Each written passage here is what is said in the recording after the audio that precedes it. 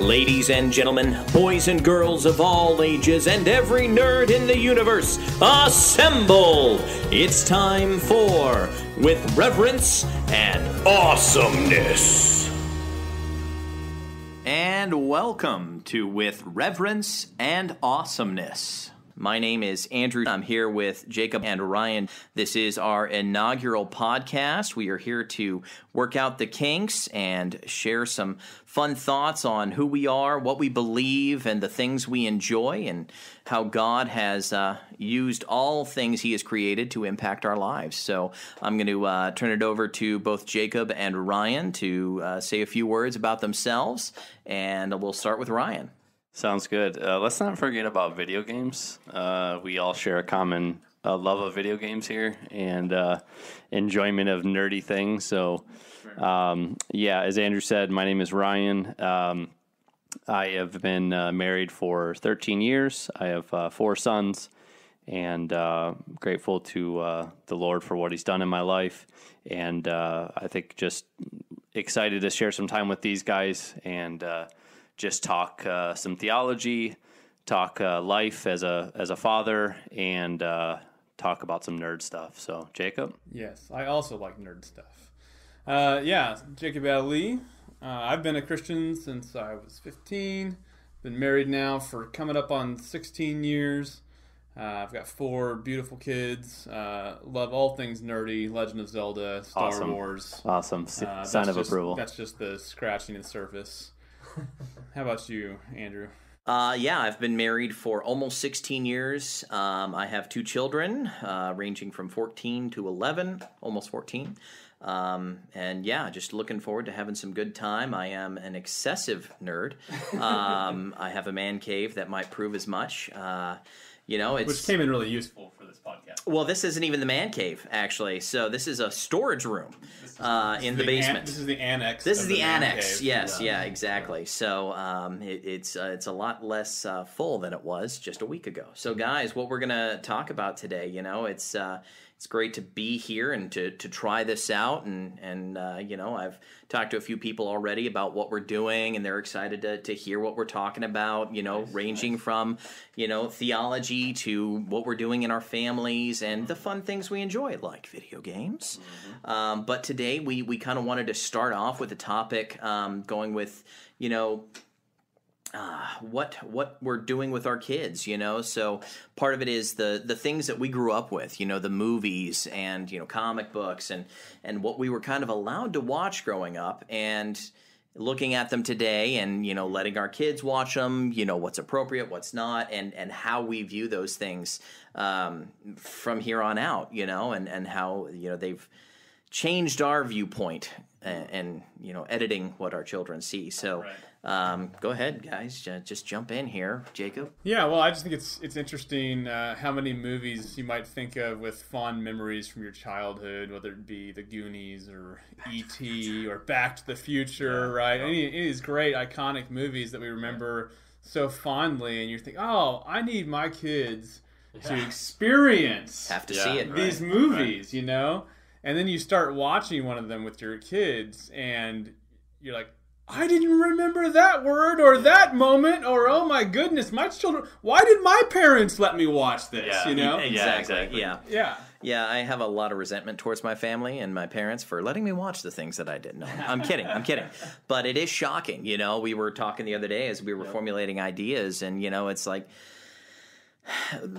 it was in a different time, I guess, maybe our parents who were Christians, some of us, I know some of us don't have or didn't have Christian parents growing up, so that kind of alters the mentality there. But, us going into this now with open eyes of who God is and what He intends for us and how we are to raise our children really has kind of changed that dynamic. Yeah, I think, like you said, we were talking about this. I think, I know for us, Back to the Future, and I think movies connect us to a time in our childhood, right? So we get excited thinking, I remember sitting there in front of the TV watching that movie late at night or whenever it was and getting that excitement. And so we want to connect that to our kids now, right? So we turn on that movie, for me, it was Back to the Future.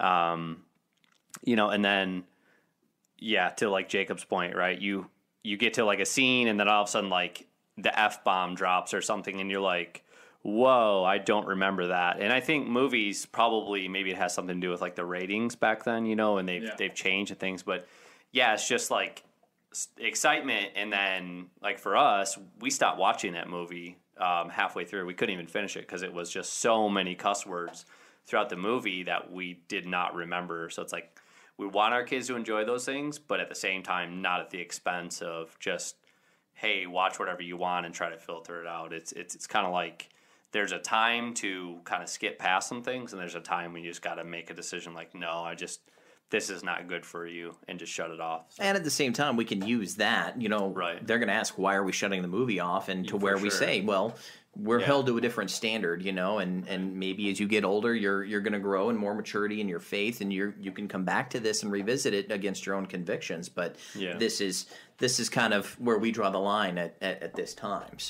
So currently, what are your guys' thoughts, and you and your wife, I'm sure wives have talked about this, but what do you have as kind of your set policy for what you let your kids watch? I mean, do you have any rules that kind of guide that? Like, what's the line for you? You know, I mean, my wife, if there's even just like, you know, like fart jokes, like it's a bit much for her. She really struggles to let our kids even watch that, you know. And again, watching some of the stuff that we watched as kids, you're like, that would be totally innocent if that's all that was going on, right? Yeah, so absolutely, yeah. But nonetheless, well, you know, for us, it's you know, and that's all it is for all parents. You know, it's a learning curve. You know, so back in the day, you know, it was the Dora the Explorer and Elmo and all that other stuff, and even now looking at that. Yeah, it's questionable. I you know, you should be disciplined for letting your children watch Dora. Yeah, believe me, I disciplined myself for allowing that. But even things today, you know, we've only just started really branching out. There's a live action movie coming out. Oh, goodness, why did you have to even bring it up? Oh, I thought you might be interested. No. But with the kids, you know, it's something even now we've just started a lot more PG-13, but even after doing some digging into it, I mean, we let them see Endgame. We went to the theater and actually watched it. That was after, you know, just contemplating maturity and ages and things. And there's a lot of, you know, S-bombs in that one. And so that's something that we've talked about ahead of time. We've talked about, you know, what proper, you know, etiquette is for a Christian, absolutely, and how, again, we're called to a higher standard, and to where, you know, at the same time, they hear it at karate. They're out in the world. They're hearing all these things, and not once have they used such language, and they almost are still oblivious to it. But as they grow older and more into the world they're going to hear a lot more of it. Now, that's not to justify, hey, you're going to see it, so you may as well just watch an R-rated movie. Go watch Total Recall, like I was allowed to do at like 6 years old. I wonder if my mom's going to be listening to this. Anyway, there might be some secrets shared here, Mom. Sorry. Anyway, but Ryan, what do you think? Yeah, we basically we try to watch stuff before our kids watch it, right? We don't just give them like, you know, free access to look up whatever you want, watch it. We try to get recommendations from other parents, and then if it's something that we don't know, we try to watch it first and kind of gauge the content. Yeah. Sometimes it's whether we go to the movies first and see something and then decide whether or not we can let the kids see it. And then other times it's a show, you know, we might look it up and see what it's all about. Mm-hmm. But yeah, we generally try not to let them watch things like YouTube, you know, or things like that. So it's like internet sources. Yeah, so it's like Netflix, and then it's like the kids' profile, and then it shows that we know. You know, one of the cool things too is we've been getting back into like old shows. So the kids have been actually watching like Andy Griffith Show. My kids went through a period of that. That was a great time. You know, they would go watch on Netflix and just watch Andy Griffith, and I'm like, that's what my kids. This is fantastic. Yeah, and you don't have to worry about it. You know, and old wholesome fun. Of course, they lie on every episode. Well, there's that. There's always some huge lie that they're always covering up, and you know, I mean, I'm just saying. I'm not saying it's almost every episode. But I hear you. Compared to what's on TV today, right? You know, this is fantastic. Yeah, but it is. It's to your point, Jacob. It's like it is interesting because even in that, there's little things now that many people look at and be like, "Wow, that's so good and wholesome, and it's like absolutely perfect." But we, even as Christians, we look at that today and we go, Yeah, I remember watching one episode where he's trying to teach like Opie about giving, and he like chastises Opie for not giving enough, but then like the lesson turns out to be basically it has to be like from your heart, because he's basically holding Opie to a standard of like, you're not giving like this much. He's giving like 3 cents. That's all you're giving. So he kind of makes it about the monetary value, but then later he realizes like, oh, I'm wrong, and has to be out of your heart, because when he finds out that Opie's not giving the money because he's trying to save up to buy like, I think his friend clothes or something. Yeah. Yeah, right? I remember that episode actually. Yeah. Yeah. So the point is like he's actually trying to do something because he wants to help somebody, like he's trying to serve somebody, and then Andy like chastises him for it. So it's just, even in that though, we have to like look at even shows like that we think are like quote unquote good, wholesome, still have like a worldly standard that they're trying to fit in, which is obviously not God's standard. And so even in that, it's a good like teaching lesson for the kids. Right. So yeah, I mean, it tells us that no matter what the movie or TV show or however wholesome it might seem, or time period, sin is sin, and it's always been. You know, we always have to apply the Christian worldview. We always have to ask, how would we look at this through the lens of Scripture and think about the issue there, And so I think it calls on us as parents, as Christian parents, to be engaged, right? Like we don't like television should never ever be the babysitter of your children. Right, it shouldn't be the thing it's video that you games. Just kind of that's of course all video games are by their nature perfectly wholesome and don't need to be questioned. That's right. And are profitable for babysitting. That's right. Yeah. No, we got to keep our nose to the grindstone on this and pay attention to what our kids are watching, and not just assume that it's safe or okay. And the other thing I would bring up and just toss back to you guys is, I mean, so. There's kind of the traditional things to be aware of in the sense of, well, is there language in this movie? Or, is there sexuality or excessive, gratuitous violence, right? But now, more than that, there are worldview issues or you might say ideology issues that we have to be on the aware of. I mean, so, I remember taking, it's probably been a couple of years now, my kids to Zootopia. Have you seen Zootopia? Sadly, no. Okay. Well, on one level, I think it's kind of a fun movie, right? Yes.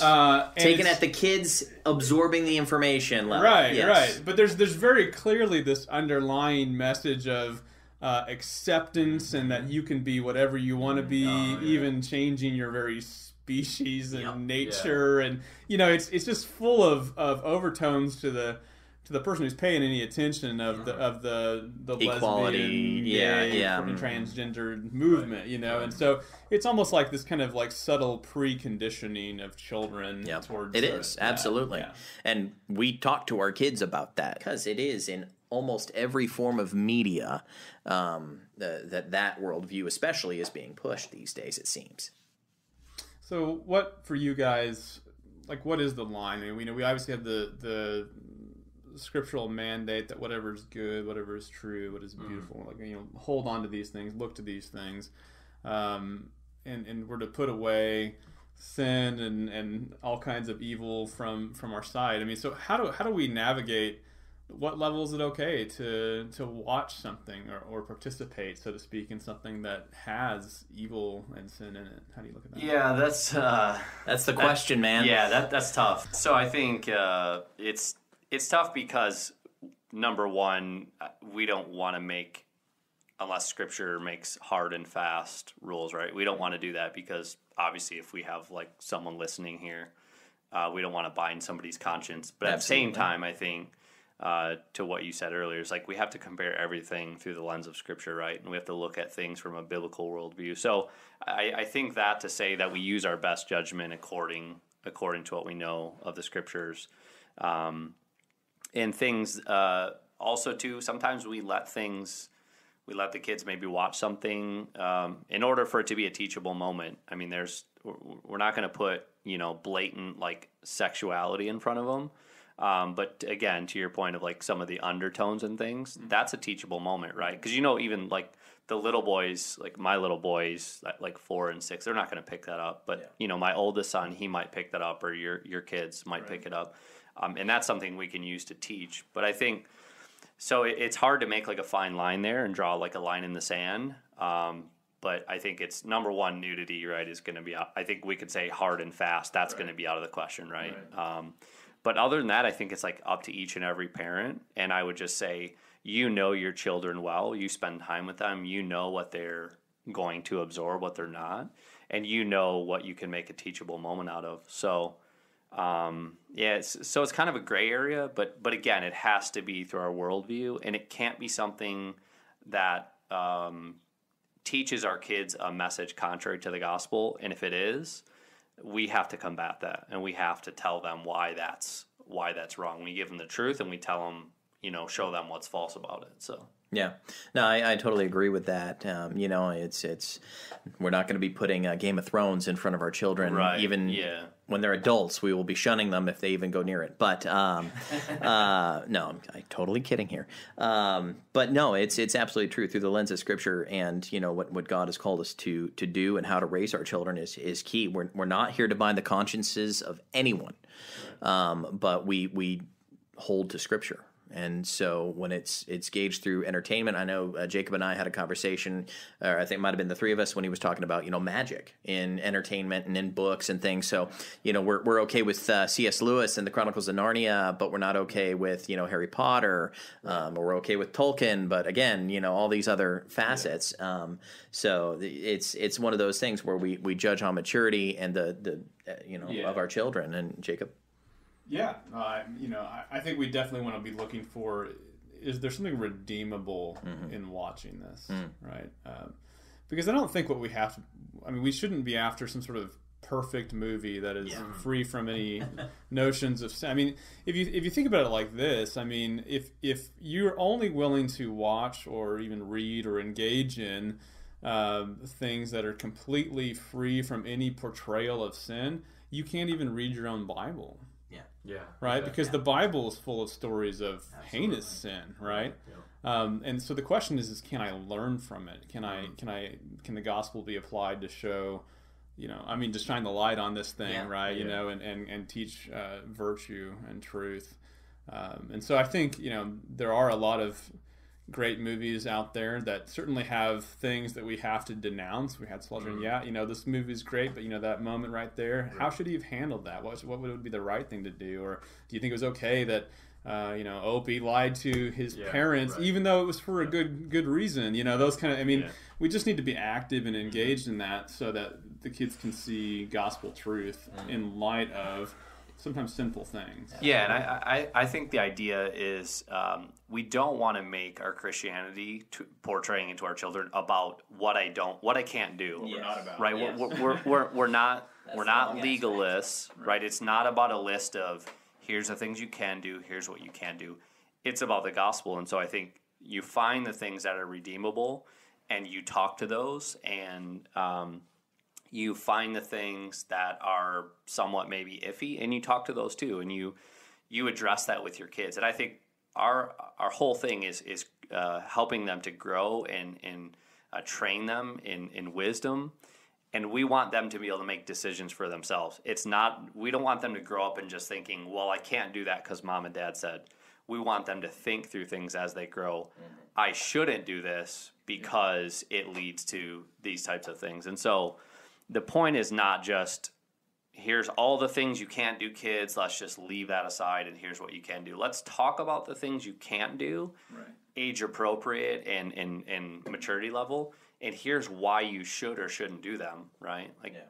So we just, again, it goes back to filtering everything through Scripture and bringing the gospel to bear on those things and teaching them what are the proper ways to do things, because the Scripture tells us that anything we do, we should be doing to the glory of God, right? So we have to be careful with that, but we have to try to do all things to the glory of God. So even some of the things that, people might just shun automatically, some Christians, we have to say, whoa, hey, is there something I can do here to redeem that, or do I just need to put it, you know what I'm saying? Yeah. So no, that's very, very good point. The other sides of it is, well, I'll let my kid watch whatever You know, whatever I watch, they can watch, you know, and it doesn't matter. They're going to hear about it anyway. Or then the opposite of that is I'm going to put them in a bubble. We are going to homeschool our children to where they don't know anything about the other world. Do you homeschool? I do homeschool. Okay, so we have 3 homeschooling families here in this room. Yeah, by the way, your comments are not, if anybody would be listening to this, homeschool, we're not knocking homeschoolers. Not at all, because all 3 of us are are parents of homeschooled children. So, and we love it, you know, and it's not to the point to where we're, you know, putting our kids in a bubble, because they are exposed to the world. They, you know, they have outside of the household programs and even beyond church, because I know that that's sometimes a correlation in a lot of people's mind. Well, we were just took my son to get some vaccines at the doctor the other day, right? And the doctor asked about school, and when we said homeschool, the doctor just turned and looked at my wife and kind of had this like, well, how's that going? Like, it was this very like anticipation, like, you don't teach them anything, right? Like, you don't, they don't read, they don't do it or whatever. And she's like, well, we classically homeschool actually. And there was like an assistant in there. She's like, oh, so you like do Latin and stuff like that, you know? Like, yes, that's correct, you know. Nice. But it is just funny because there's these conceptions. There are. Yeah, for sure. Yeah, a lot of people think like the kids are locked in the house all day, like doing nothing, like you know. But yeah, a lot of people. Could be a whole other podcast. We're not making our own. Yeah, I know that'll be said. Yeah. We're not making our own clothes yet. No, which would be awesome. Yeah.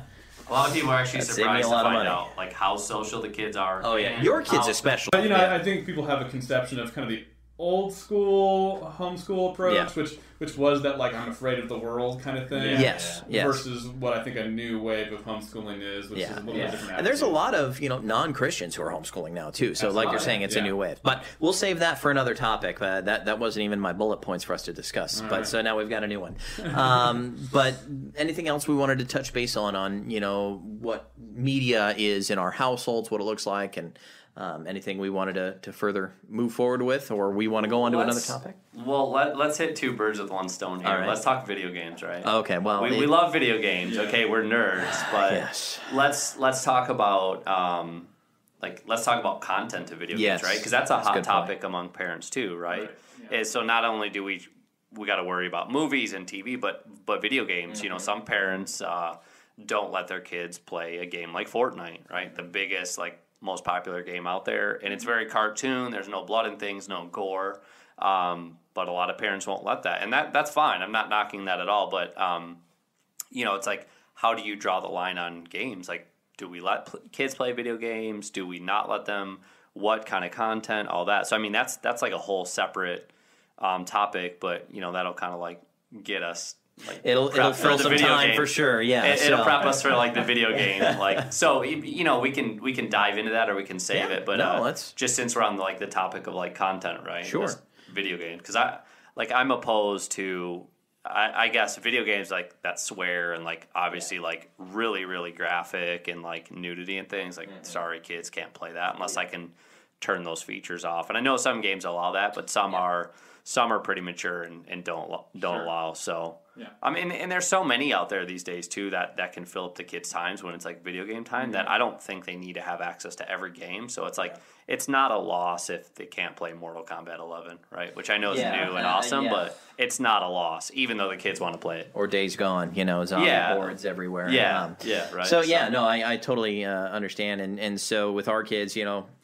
parenting was an education, so you know, we would always like mute the sound, you know, if there were a game with bad words, but you know, it's not horrendous content, but you know, they'd watch me play Halo, and they'd even play Halo a little bit, you know, and I justified it. You know, this is me growing as a father. I justified it. Well, you know, it's mostly humans killing aliens. Aliens aren't real, you know, so it's just that. But so you can't hear them cuss. You don't let your kids play anymore? Oh no, they still play. Okay. Yeah, no. I totally let my son play Halo. Oh yeah, no, I do. Yeah, no, they play Halo. And by the way, did you see there's another Halo coming out? Yes, there is. I still haven't played the most recent one because I don't have an Xbox One. So I'm kind of behind the curve.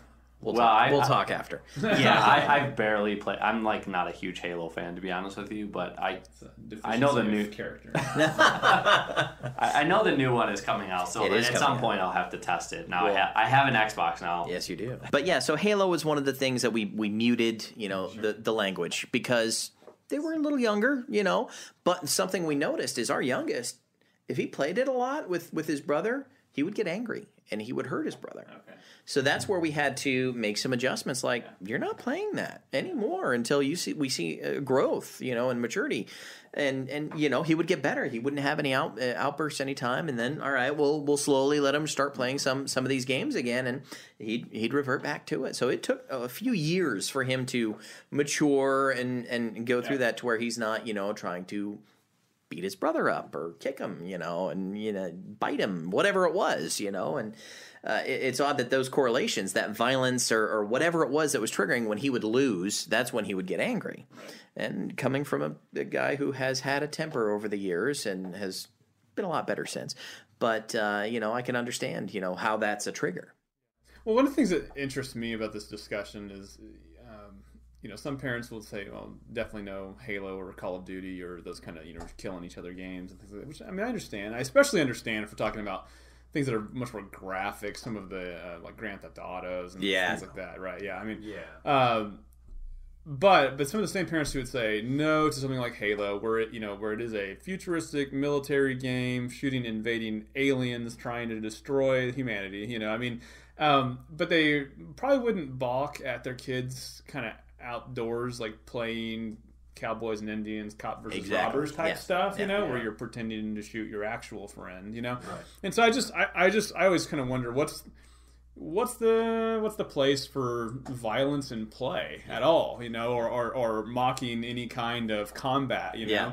What are we imitating? I'm kind of, I mean, on one hand, and I don't know how much I've thought about this from a biblical perspective, but like just on one hand, I kind of think, it's boys are supposed to be kind of aggressive, like there is a role for men to be protectors and things like that, and so I want my boys to not be afraid of the idea of playing a kind of rough and tough game, or even have the idea of sometimes you actually have to shoot somebody because it's the right thing to do, which I know that sounds crazy, but unless you're a complete pacifist, you probably believe that's true, right? Yeah. Right.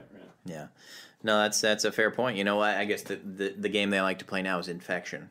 Okay. So zombies and things like that, because that's the new craze, zombies. I don't think I've let my kids play too many zombie games, but there's another line, because I love of how old Resident Evil games. The old Resident Evil games. The new ones are not bad, sir. They're crazy. Well, the newest 7. Okay, so I haven't played that. Okay. Have you played the remake of 2?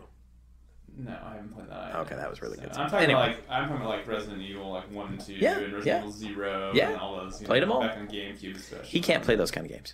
Why is that? They freak me out. That's the point. Exactly. I know. Okay, so again, I haven't played the newest one. It's adrenaline. The newest one actually looks scary again, but like some of the more recent ones have been just like over-the-shoulder shooter stuff, and it's just like, what is this? This is nothing that this used to be that was good about it, Yeah, 5, 6, intense, scary. You had to think your way through things. Yeah. It wasn't just shooting all the time.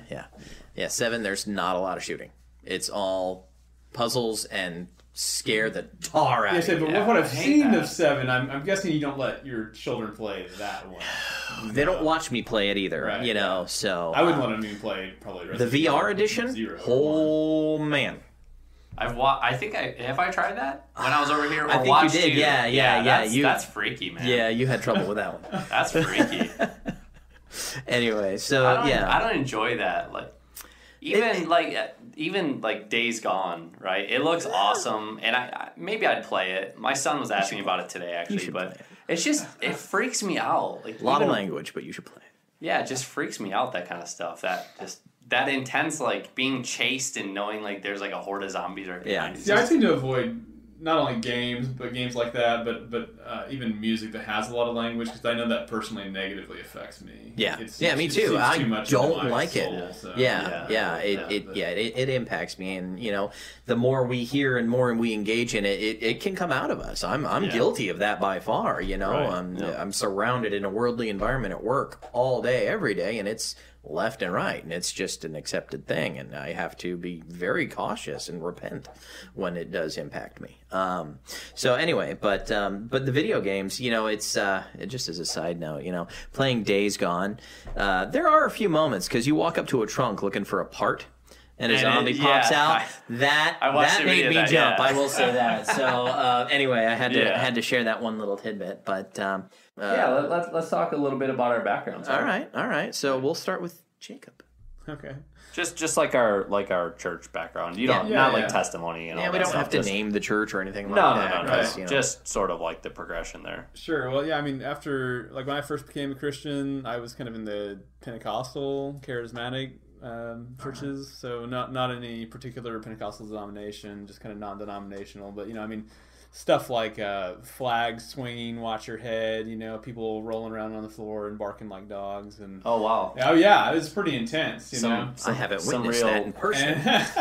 Are we talking like Benny Hinn stuff here? Oh, definitely. Yeah, I didn't know. The spirit type stuff? As a young teenager, my parents were Christians, and we went to church when I was real little, but we hadn't gone to church for a long time. And so when I came to the Lord, I just kind of came through youth group and a friend, and all that kind of stuff. And so I didn't know jack squat about the Bible, but I was very zealous about God, and I wanted whatever God had. So all this stuff's going on, and it looked kind of crazy to me. But I'm like, well, if it's what the Lord wants, then I'm in, That was kind of my attitude. But anyway, started reading my Bible more and got uncomfortable with some of those things. And, when I was 19, I met my wife, got married, and moved out to her town, and started going to a Southern Baptist church because we had to find someplace to go. Mm-hmm. And I'd already been uncomfortable with the whole charismatic thing for a while. So I kind of jumped in both feet there into Southern Baptist life. Actually, eventually started being a youth minister and was ordained a Southern Baptist minister and did about 10 years or so of ministry in Southern Baptist churches. Oh, okay. And then after I came out to Arizona, where we're all at currently, the first time I came out here with Pastor Joel, pastor of our church, he and I both gradually moved more and more Reformed and ended up embracing covenant theology, paedo-baptism, Presbyterian ecclesiology, and the whole 9 yards. And so that's just the brief snippet here. But it was kind of a wild ride theologically for me over the years. But I think it's always been on a certain trajectory, which is towards scriptural faithfulness. Amen. Amen.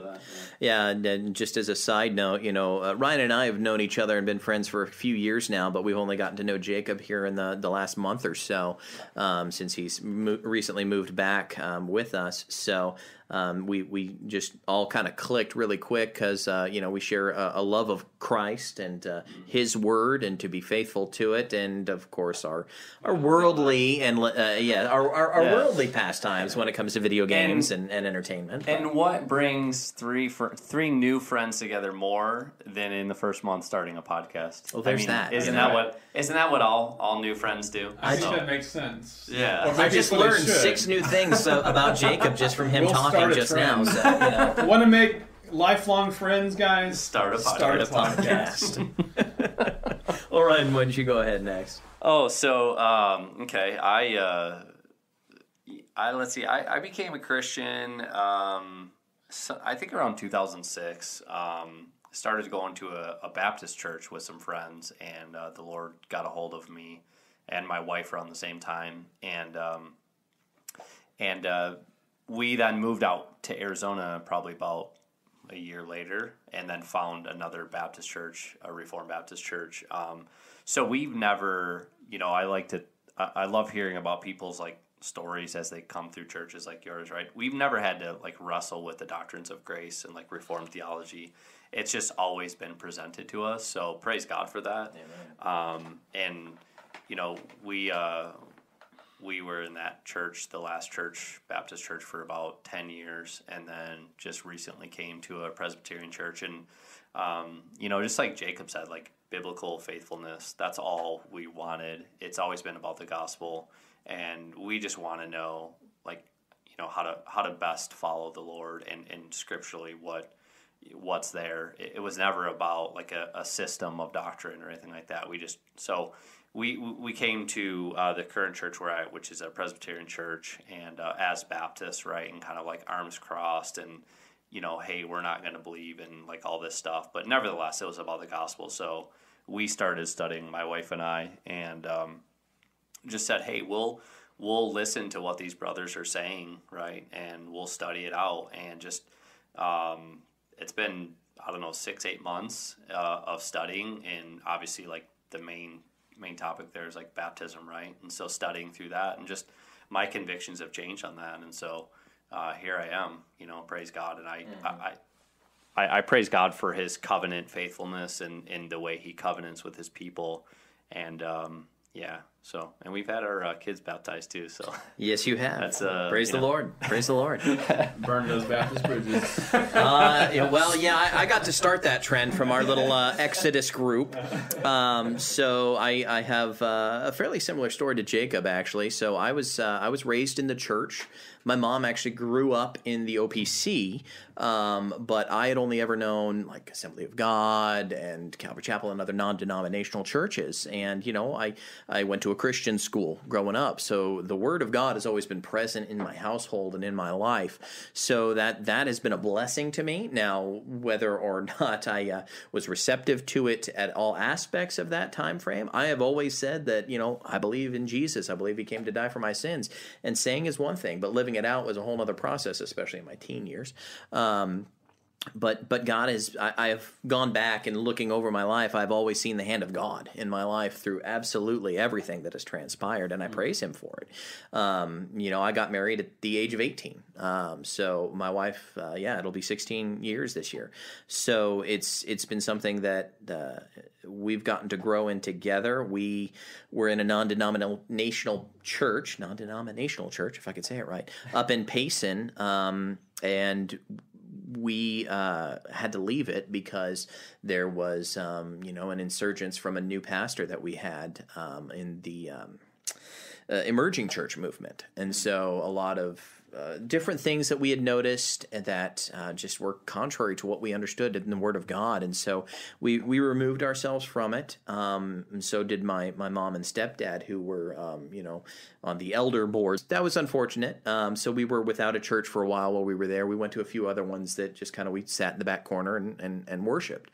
But then we moved here for work in the Valley, and took us about a year to find a good church to where, we weren't sitting in. It was a memorial service for one of their elders, and they were saying, oh, well, one of our parishioners had prophesied that he'd get better. Didn't work out. But they didn't get it wrong, perhaps. And so we had to get up and leave because that was contrary to our understanding of the Word of God. And so we went back to the same Reformed Baptist church that Ryan was talking about, and we were there for, about 5-6 years. And then through the same circumstances, we are now at this OPC, and it has been a journey. I did resist the doctrines of grace when they were presented to me from my own mother, because she went back to the OPC after. It's irresistible. It is. It's funny how that is. There's like some divine plan behind it all. But my mother was slowly working on me with materials and things, and I was very resistant. But then we started when we first started going to this Reformed Baptist church, I was resistant. Until it was explained, we were going through the confession, actually, and there was some hard truths when related to Scripture were very evident, and it clicked, absolutely. Once the light was on, it was on, and I was hungry to understand more. So that was a blessing, absolutely. I learned a ton and grew in my faith and grew in grace because of that church. And now I feel like I'm growing even more and even faster now that we're at this new church, in light of the circumstances. I also have baptized my children because I see it in Scripture. I see the promise of God and His covenant to His people. So I'm praising God daily for these blessings. And again, I've seen the hand of God in every aspect that I've gone through every trial with any church and so on. And it's just all glory to Him. Yeah. Amen. Yeah, I think one of the threads that kind of runs through there too is you mentioned studying like the confession, and right, we hold a confession in its right place. We don't elevate it above Scripture. Absolutely. And as long as it's a faithful summary of the Scriptures, right, and Scripture is our ultimate authority. But I think one of the threads is we've come to where we're at now, and it's about biblical fidelity. And I think the confession helps us. We talk about it being like a guardrail on you know, the sides of the road. And so it helps us to stay away. And one of the things, you know, like from your guys' past, not so much mine, but I think one of the things that causes you to leave churches is you go in and you see, wait a minute, this isn't scriptural, right? And so part of that is when you don't have a sort of standard of truth there. Number one, if it's not the scriptures, and number two, if you don't have like a secondary standard to say this is what we believe the Bible says is right and this is what we believe the Bible says is wrong. If you don't have that, people do all kinds of crazy things in churches, and sadly we see that in much of Christendom today is a lot of faulty worship and stuff. And that's, I know one thing that we're all passionate about is, number one, a confessional church and being faithful to the scriptures. And also, you know, the regulative principle of worship, right, is worshiping God how he calls to be worshipped in the scriptures, not by our own imaginations and not by, hey, whatever we feel like that week. So, you know, I don't know if you want to dig into the RPW a little bit, but maybe, you know, if anybody doesn't know what that is, maybe you can talk about that a little bit. Yeah, well, you know, I think it's important to state at this point for anybody that might be listening, you know, we're not trying to say also that Christianity is no wider than Presbyterianism. Right? No, yeah, no, exactly, absolutely exactly. not. No. And I didn't think you said that, but I just want to say that it's clearly. Yeah. You know, the church extends beyond the borders of the OPC or other Presbyterian or and praise Reformed God for it. denominations. Yeah, absolutely. Amen. I mean, I know that I believe I was genuinely a Christian even when I held to doctrine I would now abhor at this point personally. Sure. You know? Yeah, absolutely. Yeah. So I think it's important to make that point. But yeah, the regulative principle of worship is essentially to say that we believe that God is to be worshipped as he himself commands that we worship him, that he lays out the principles for worship. And this is, you know, this is in contrast to kind of, I think, the normative principle, which is the idea of saying that, well, as long as God doesn't forbid it in Scripture, you know, it's fine. So, I mean, God never says that you can't have a juggling act during the service, right? So, therefore, you can have a juggling act during the service, you know. The regulative principle of worship says, no, what are the elements in Scripture that God actually commands how we approach him, that we should be doing these things, right? And so we intentionally do those things and try not to add anything into the public gathered worship service of the church that cannot be clearly seen in Scripture as something God mandates for us to do. So the preaching of the Word, the singing of psalms, hymns, spiritual songs. Another topic for another day. The sacraments, right, of Lord's Supper, baptism. You know, these things are evidently supposed to be part of the worship of the church. This is commanded by God, so it would be sin not to engage in them, right? And as far as, you know, what else can we bring to worship? Well, I think the Scripture is sufficient to tell us how God wants to be worshipped. So we need to make sure that whatever we're doing, we can see Scripture from there. Yeah, amen. Yeah, Very good. Great, Absolutely. Great rundown. Yeah, thanks for that. So I just want to thank you both for being here and sitting in my basement for a good hour. That's it. Basement Podcast. That's right. Maybe we should change the name. Basement Podcast. Well, we look forward to another episode in a couple weeks. We will hopefully be improving our sound quality as we upgrade the studio as well, and hope you'll bear with us as we grow in this new venture of podcasting. Until next time, thank you for listening to With Reverence and Awesomeness.